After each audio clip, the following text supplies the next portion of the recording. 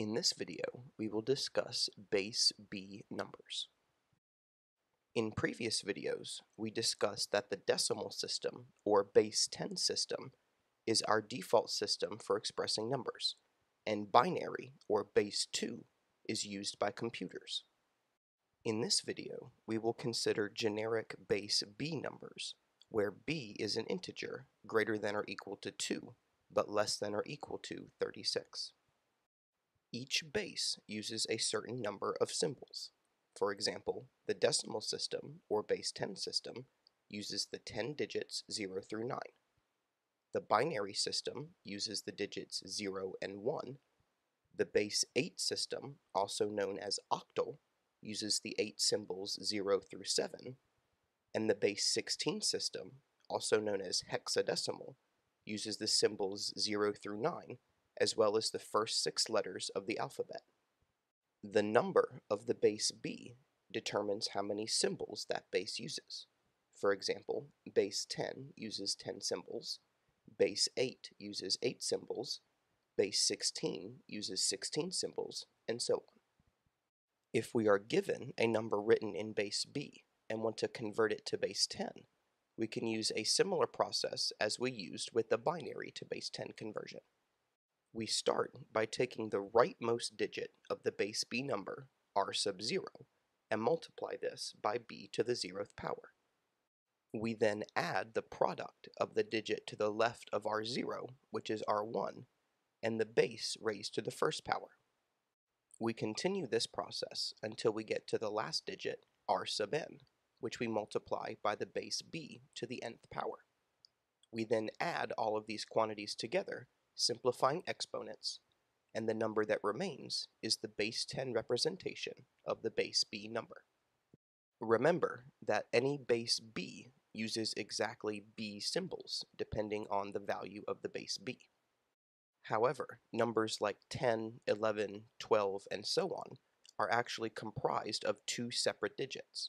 For example, the number 10 is actually the digits 1 and 0. 11 is the digits 1 and so on. Since we only want to use unique symbols, for numbers that are greater than or equal to 10, we perform a variable substitution using capital letters of the alphabet. For example, the number 10 will become the variable capital A. The number 11 will become the symbol capital B, and so on. It is for this reason that we restrict ourselves to bases that are no larger than 36. There are 9 unique numbers that we can use, 0 through 9, as well as 26 unique letters of the alphabet, for a sum of 36 unique characters. To illustrate this conversion process, here are some examples.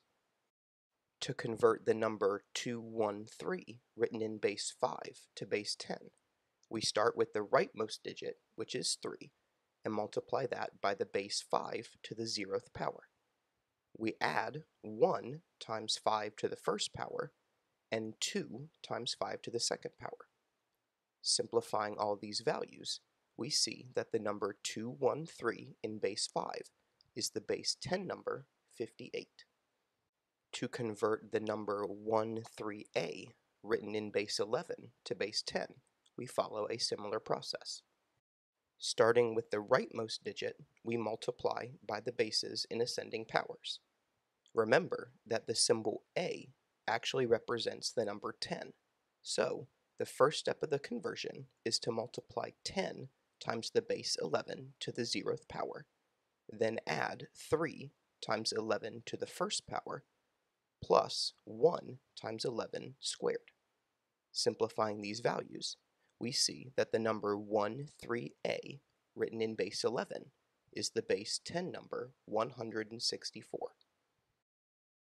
Continuing this process for the remainder of the examples, we see that the number 200, written in base 20, is the base 10 number 800. The number 1010, written in base 7, is the base 10 number 350.